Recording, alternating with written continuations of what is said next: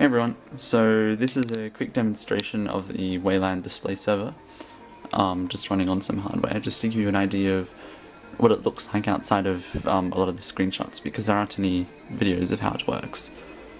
So we're just going to run the compositor here. What this is I've tapped into this computer here, which is running, which is an EPC, which has an Intel integrated graphics card, and I've got the Wayland stack running on there. So we'll just type in the commands necessary to do this. So here we can specify a background image that will be used on the server when we actually launch it. Alright, so it's launched. There it is. This is Wayland.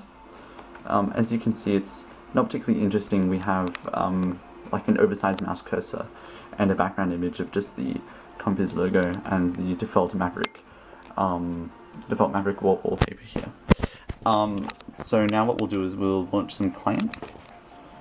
So in order to do this, we have to go back to the terminal that we were using, and then we have to launch each client individually. So for example, the first thing that we might want to start is a terminal. So I'll quickly launch that. Alright, there it is, it's launched, and there it is on the display server. It's just like a normal window, you can move it around.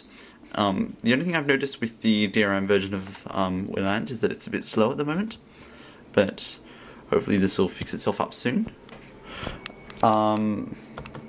So we'll close that, and we'll have a look at some of the more interesting clients.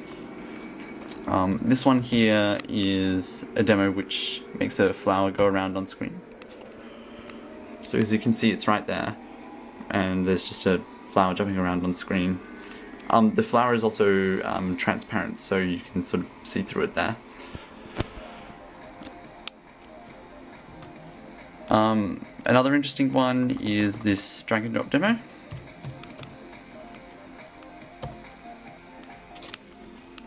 So there it is. Yep, and basically you can grab things on this demo and drag and drop them. Keep in mind this is a fairly early display server, so the fact that it can do most of this stuff is pretty phenomenal. Alright, so we'll exit that. And yeah, I'll just kill the server. So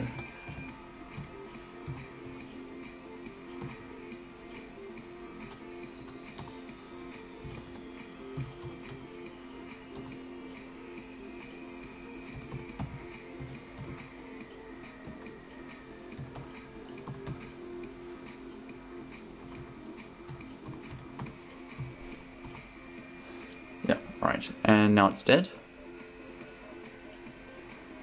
And as you can see, we're back in a TTY, straight back in the shell that I've tapped into. And yeah, you can go straight to X from there, because it all uses kernel mode setting. Alright, yeah, that's pretty much it. Feel free to ask questions in the comments. Otherwise, thanks for watching.